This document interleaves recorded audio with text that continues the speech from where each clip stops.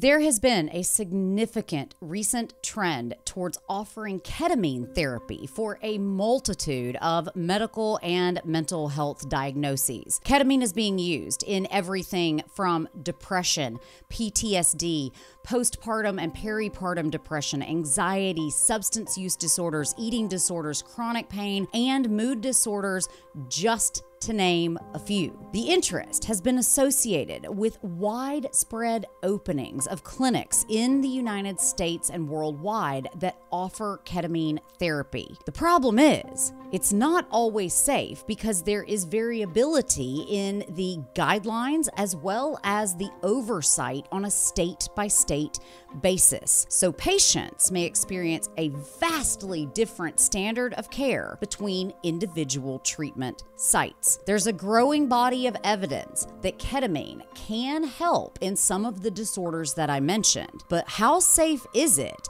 And what is the FDA telling us about compounded versions of ketamine? Now, depression treatment. Alan Kelly says ketamine gave him his life back. The drug is called esketamine. It's a chemical cousin to an illegal club drug called Special K or ketamine. FDA has issued a warning to the public urging them to steer clear of compounded ketamine. Ketamine was first synthesized in 1962 from PCP, and it was first tested on animals and had great positive results. Unfortunately, the drug was then tested out on human prisoners, and it was found that it acted faster and had less side effects, which made it a preferable anesthetic over PCP. After these promising trials, the FDA approved ketamine for medical use in 1970. It was first used on American soldiers during the Vietnam War during battlefield surgery. It is a highly effective anesthetic, but it soon began to be abused along the West Coast in the early 1970s. In the 70s, there was a ton of psychiatric and academic research on the favorable effects of ketamine, but during the 1980s, it started to be used as a party drug. New forms were popping up in the street drug market, putting ketamine in capsules,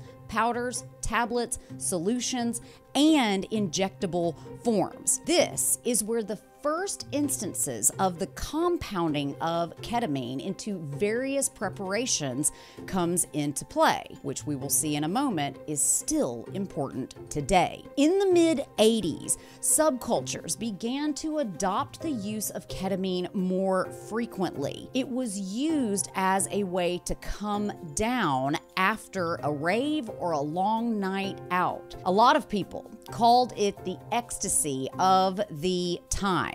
In the 90s, ketamine's illicit use began to dominate the conversation around it. While it was still medically used as an anesthetic, it was now widely known in the streets as Special K. This is where the illicit abuse of ketamine really took hold. And in 1999, the United States finally classified ketamine as a controlled substance in order to stop its illicit use. In the 2000s, medical professionals started to notice and study ketamine's ability to rapidly alleviate depression and suicidal thoughts. And between 2000 and 2006, it was ultimately shown that ketamine can be a viable alternative for people with treatment-resistant depression. That's because ketamine is a receptor antagonist. It blocks the NMDA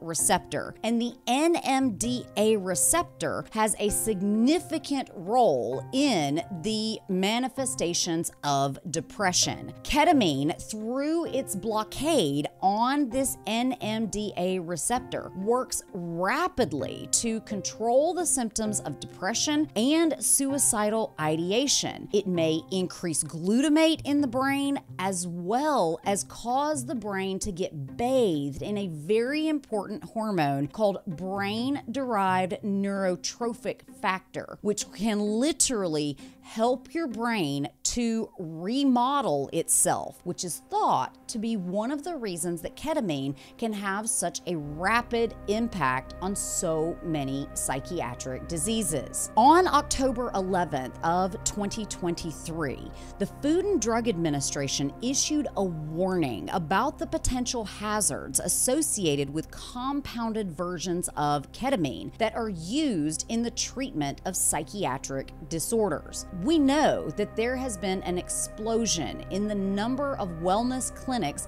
using ketamine, and sometimes instead of getting pharmaceutical grade ketamine, they go through a third-party intermediary to compound the ketamine into a different preparation. There have been reports of adverse incidents linked to the unsupervised use of compounded ketamine, and the FDA has raised concerns about the heightened risk of this dangerous psychiatric reactions when it is not used appropriately. Patients are going home with ketamine in their own possession and not being monitored during the time that they are under the influence of the drug. This can lead to problems like increased blood pressure, respiratory depression, urinary tract problems that can lead to incontinence. That's because ketamine produces a very unique state known as a dissociative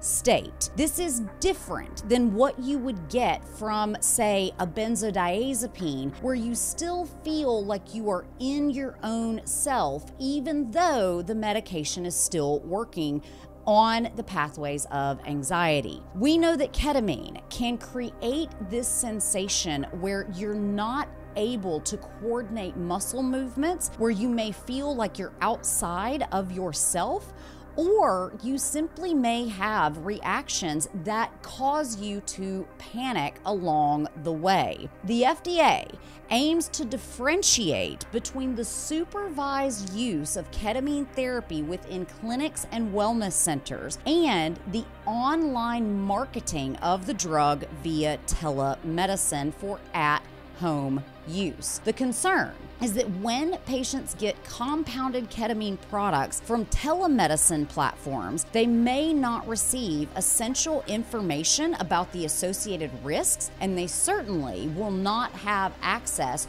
to a practitioner who is able to monitor them along the way. The rise of telemedicine due to the COVID-19 pandemic has paved the way for numerous online prescribers to dispense inexpensive ketamine lozenges, tablets, and nasal sprays following a simple and short video interview. The FDA says that some companies provide up to 30 doses of ketamine after a single session, which can lead to misuse. There is caution when dealing with emerging therapies like ketamine. It is important that we don't immediately rush in to these more advanced treatments which don't have as much data behind them. We also know that there is variability among different compounding pharmacies on how stringent they are with not only their cleanliness practices, but also ensuring that the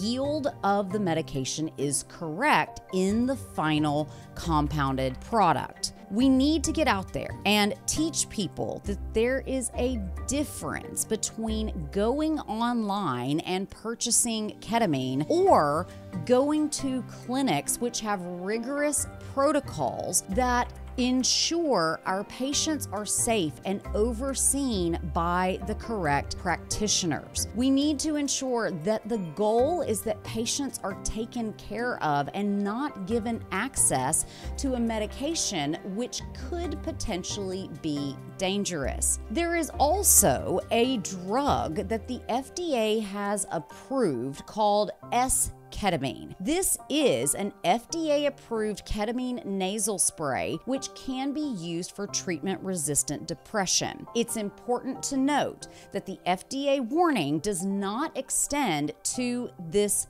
product. It is simply the use of ketamine for psychiatric purposes that is currently unregulated. However, we in this country allow off-label use of every medication at any prescriber's discretion. Therefore, ketamine is getting used all of the time for many different disease states. Keep yourself safe and be sure that if you're going to use this therapy, that you have access to the right people who will ensure that you get the maximum benefit out of the medication while minimizing the risks.